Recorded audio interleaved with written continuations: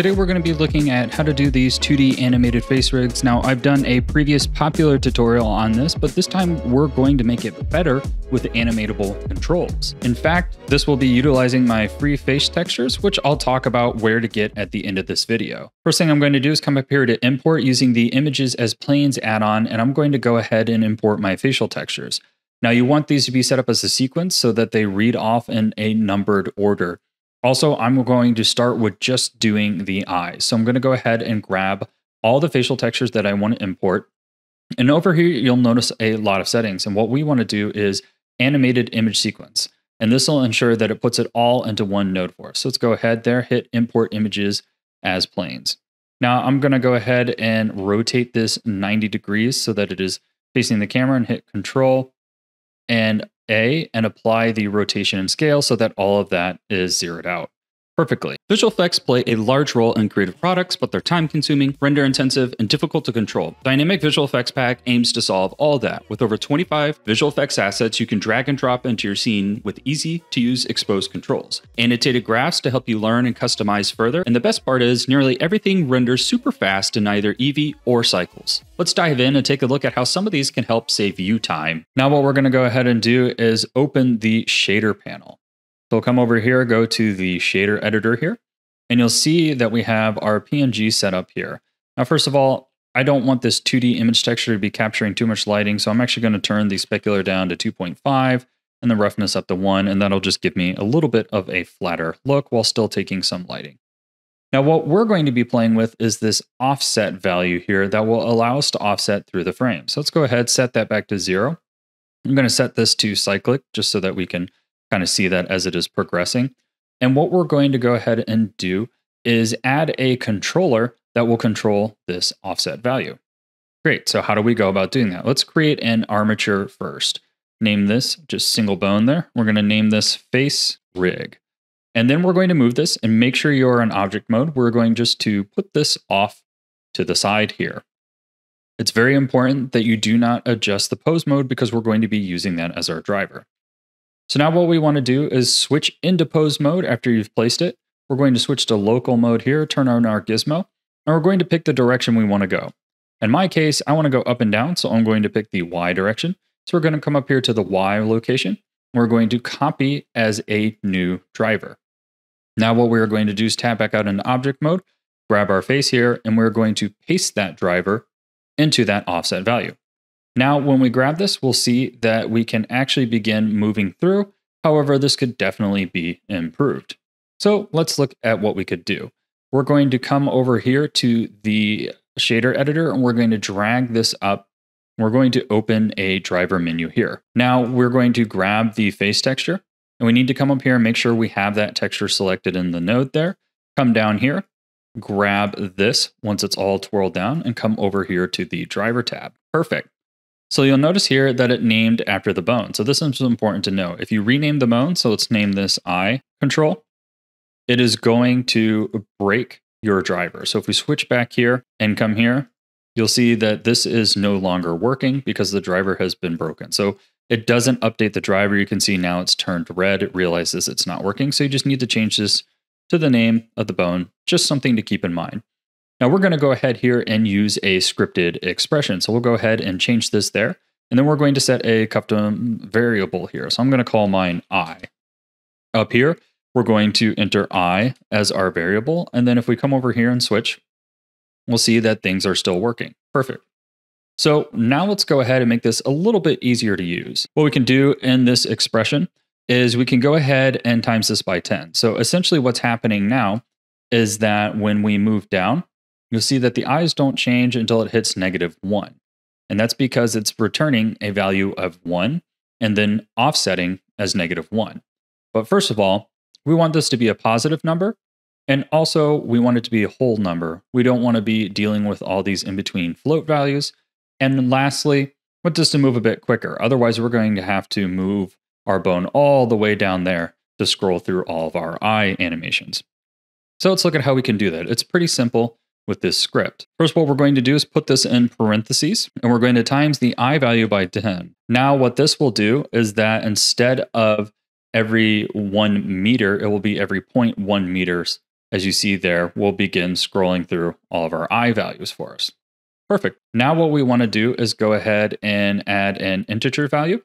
And we're going to start by shrinking this bone as well, as it's a bit large there. Perfect. Now what we can do here is we're going to go back into our driver here, and we're going to put int in the beginning. And what that will do is convert this to an integer so that we can be using those integer values.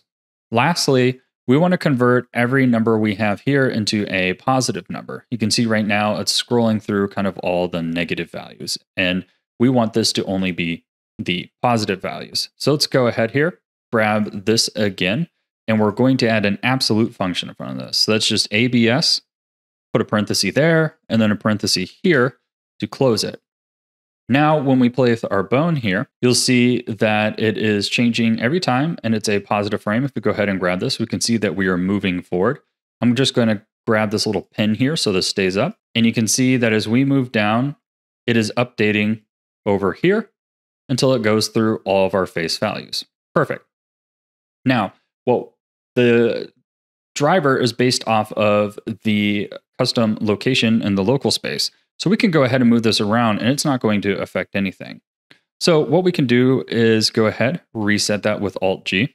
And I'm just going to go ahead and move this up here a bit so that the kind of animation is centered around our facial texture a bit. That way it's in this range. Now what we can do is come over here to the bone tab, and we're going to make some adjustments here. Let's go to pose mode, grab our bone here, and we only want it to move on the y-axis. So let's just go ahead and lock everything up. Now we can only move this up and down on the y-axis. Now let's also go ahead and limit our space so that we're not flying up and above and kind of hitting that missing texture realm. So what we can do is in pose mode, grab that bone, switch to bone constraint tab, add a bone constraint there. And we're going to go ahead here and we're going to do a limit location. And then we are going to turn on the Y on both of these. Now, I want my Y to go down. So we want the negative value here to go all the way to the last frame we have here. So around 0.7 there. And I'm going to go ahead and just copy this number and set that as the minimum Y that can go. And I'm going to leave this at 0. And then now what we can see, and we'll click Effect Transform and set this to local space. And now you can see that we can only move our bone that much. Now you can go ahead and also go about making this a bit cleaner with controls. As I showed you here in the beginning example, I'll go ahead and show you one quick example. So what we can do here is add a plane. We'll take that plane in top view. We'll tab into edit mode. We'll go ahead, grab these top two, merge at center. Then we're going to go ahead and just scale this down, apply rotation and scale. We'll switch back into edit mode here, face mode, grab that face, only delete the faces there by pressing X, only face. And then we'll go back to this bone here, switch over to the bone tab, viewport display, custom object, go ahead, select that plane.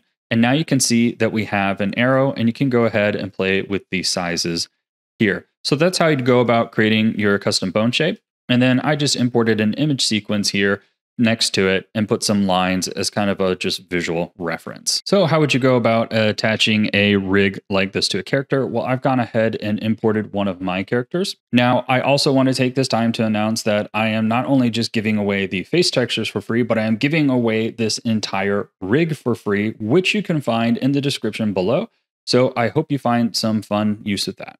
Let's dive in about how to attach this to our characters. So let's go ahead here. And we'll go ahead and move this forward. And we're going to get this in front of our character kind of as close as we can there with the plane. So I'm just going to go ahead and move that there. Then I'm going to go ahead and kind of scale my face there. So great. That's about as large as I want the face on my character. I'm also going to go ahead here over on the rig and maybe adjust this to be a little bit less creepy of a face. Great.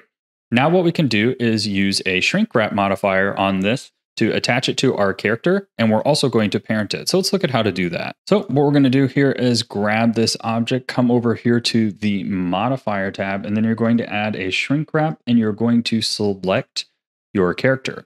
And at first it's going to look a bit odd. And what you want to do is take this offset and just barely drag it up, and that will pop it above our character.